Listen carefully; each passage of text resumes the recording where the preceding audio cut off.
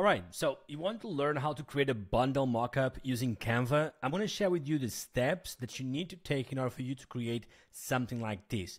But before I share the technical steps, I want you to know that creating mockups just like this is all about creativity and then utilizing the tools that you're going to learn in this video to achieve what you want to achieve. So I'm going to go first, sharing how this image is possible, and then share with you how to actively and technically build it for yourself.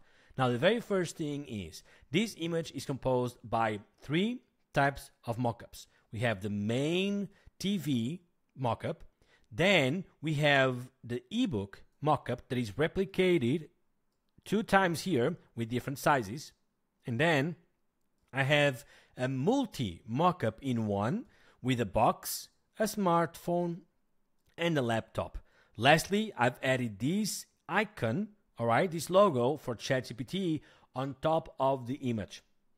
So I'm going to go ahead and share with you how you can create this mockup, and this mockup so that you learn how to put everything together and then recreate your mockups that you want to build. So let's go ahead and jump right in. Now, the very first thing that I want to share with you is that I don't use mockups from Canva. I use third party. I use Media Modifier, as you can see here, and I use Smart Mockups right here. There's just one thing. From 27 September 2024, these will not be open as a standalone services. I believe that Canva has purchased Smart Mockups, but I'm not really sure how they are going to incorporate that. So I'm going to share with you how you can build it through Media Modifier and Smart Mockups, and you can replicate with any other mockup builder. Okay. First things first. Let's go ahead and start with the back image, with that one on right below there with the monitor. So what we want is ideally a big monitor. There's 2 types of big monitors. You can have the iMacs. So if you go to the technology and iMac, you can have these types of monitors. We go to popular. And then you have these iMacs. So just give it just 1 second. There we go. So you have these types of big monitors. But you can also have TVs. So if you go for mockup, in this case, technology, you are not really going to see a TV. Okay. So what you need to do, Smart Mockups in this case, technology, and you have your desktops, TV and screens right there. So if you go to TV and screens and isolate it, you're going to find these TV and screens. So you can use one or the other depending on what you are looking for. In this case, I'm going to go for this one right here. Okay, this is just an example. You can use any of the other ones that I mentioned.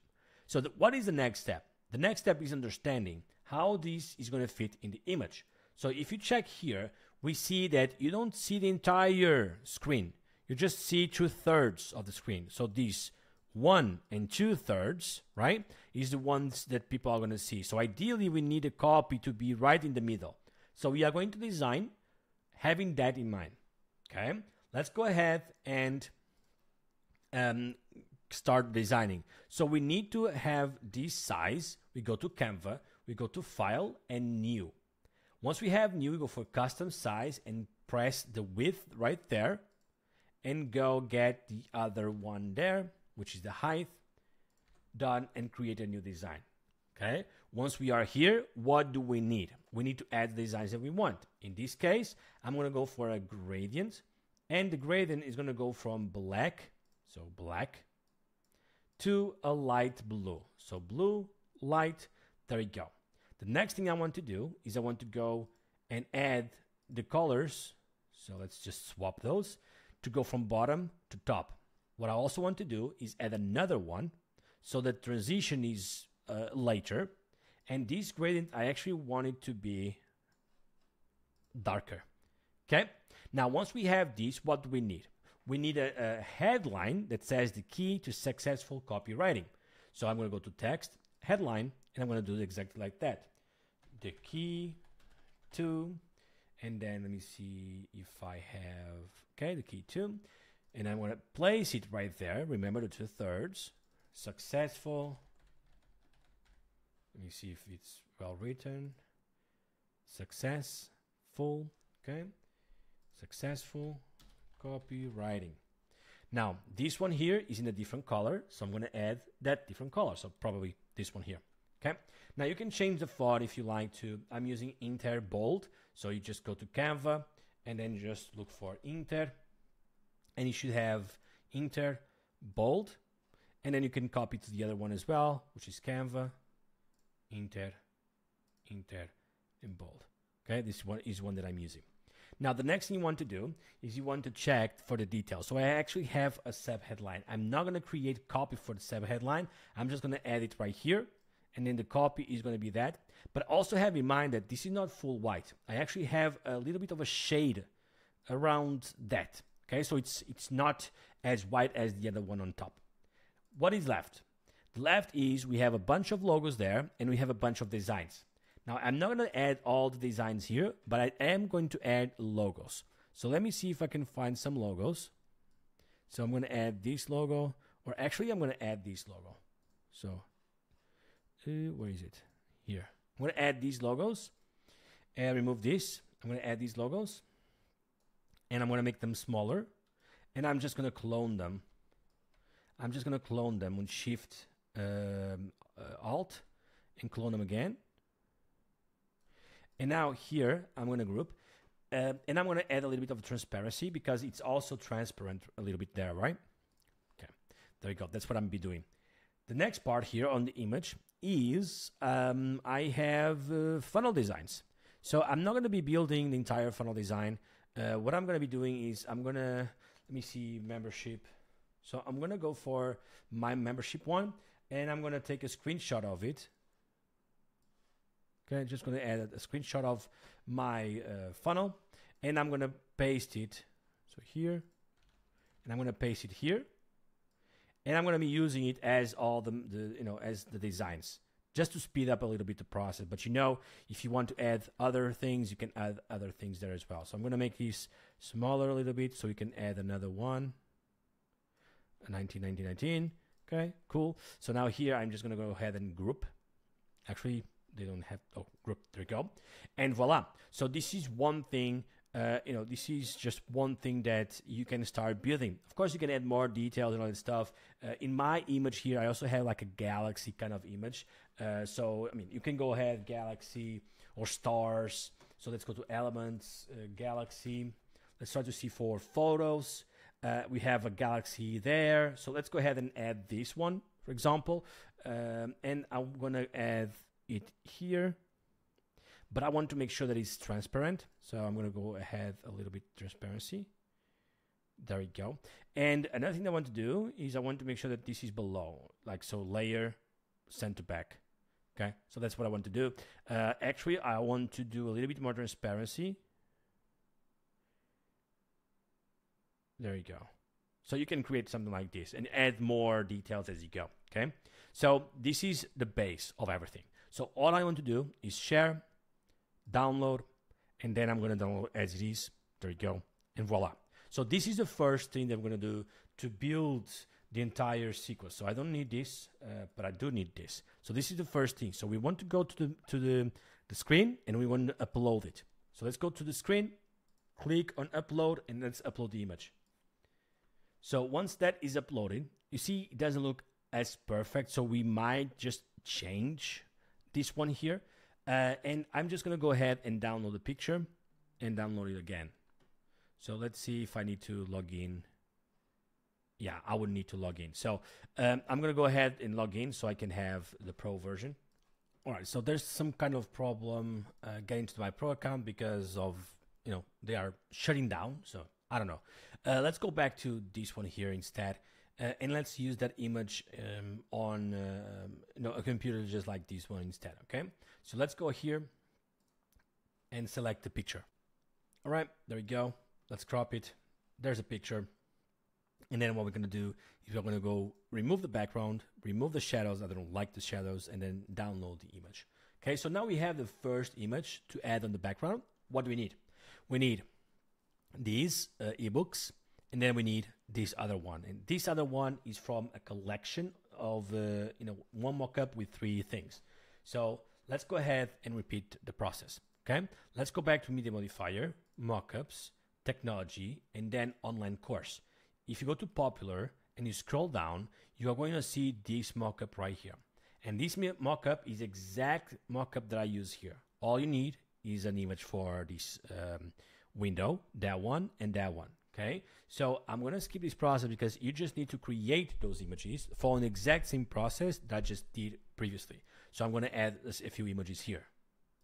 Okay, so all I did was adding images, following these screen sizes, and adding them, building them with the exact same process on Canva, and voila. Okay, there's just one thing, which is this white line. All I need to do is go to box color and then make it black, and then it's going to disappear.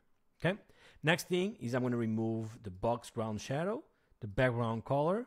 I'm going to remove the box shadows highlights, not that one, the laptop ground shadows, and then the laptop phone ground shadows. There we go.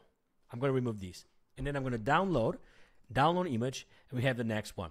So the last one we need is this one. So this is just one ebook, and then I add it in different, in different sizes, and then different words. So I'm going to be doing exactly what I did with the previous ebook that I created, which is this one here. Exact same ebook, okay? Let's go ahead and build an image for this purpose. So here we need a square image, something around 1200 by 1000, something like that, okay? So custom, 1200 by 1000, and then create a new image. And then from here, we are going to start adding the pictures. So we're going to add this picture here. And again, we're going to crop it. Okay, we're going to crop it manually. We just want to remove as much space that we don't need. Here, here, and here. We just need to do that and done. Making sure that it's a little bit bigger. Now the next thing is going to add the monitor in the center. We're going to crop it. Okay, so just follow along. It's the exact same process over and over and over. All I need is a little bit of practice, and you're going to see that this is very, very simple. Layer, send to back, and adjust it. And then lastly, we're going to add the ebooks. So I'm going to go ahead, drag the ebook. I'm going to crop it again. You already know how it goes. Crop it here as well. Done. And here, I'm going to make this one smaller, another one smaller, and another one bigger. Okay? So, oops, just bigger. There we go. So this one, I'm going to send to front. This one as well. I'm going to start placing them as they usually are placed in bookshelves. Another thing that I want to do is I want to make sure that I see sizes differences. So a book usually is not as bigger than a MacBook. So you want to make sure that you are also respecting that. So I'm going to reduce the size of these. Just reducing here. And there we go. I'm also going to bring them closer together. Okay. So something like this would work. Now, let me see if there's something else I can do here. Make this bigger. Make this bigger, maybe. There we go. So one thing that I like to have in mind is, you know that everything is placed in an invisible table. So the table ends there, and they are placed somewhere around these lines, right? So you want to make sure that they are placed in a realistic way. So if, for example, you have this book right there, he's not placed anywhere. He's floating.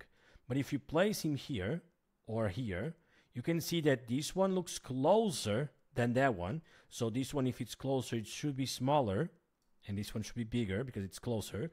Okay. So you want to make sure that you are placing somewhere near so that it actually makes sense the sizes and the way that they are placed. Okay. So this one is a little bigger. Done. Something around that. Okay, so you want to have those things in mind. Another thing is, I'm going to go ahead and make this bigger so we can get the most out of this picture. And voila, that's all we need to do. After that, we just export. So we go here, download. We say we add the transparency background. This is a pro feature. So if you don't have the pro version, you are not able to do this, but I highly recommend you doing it. Or you just download without background and then remove the background using a third-party software. And then you just hit download. So once you have this picture, remember, this is before. We only need to add the logo there. And this is the picture after. Okay, we just add the logo and voila. This is how you build mockups, highly converting mockups that share the value to your clients. And just one more thing before you go. When you are adding and building mockups, make sure that you add diversity. Okay, because if you have the same image here and there and there and there everywhere, people are not going to understand that they are different things and people are not going to understand the value. So the image that is here should be different than this one, should be different than this one, should be different than this one. And these can be identical because they are from the same, library. But if you want to go the extra mile, you can even make them different. Because if you make them different, people are going to see, oh, there's a lot of different things. There's a lot of value. I'm going to learn a lot of new things. I love this. Okay. This is why I have here in the PDF. This is why I have, this is a collection of the same library. This is different. This is different, this is different, and this is different. All right? So go ahead, have fun, build your bundle mockups. If you want to know how to build feature mockups or special offer mockups, go ahead, look to those videos, and I'll see you then.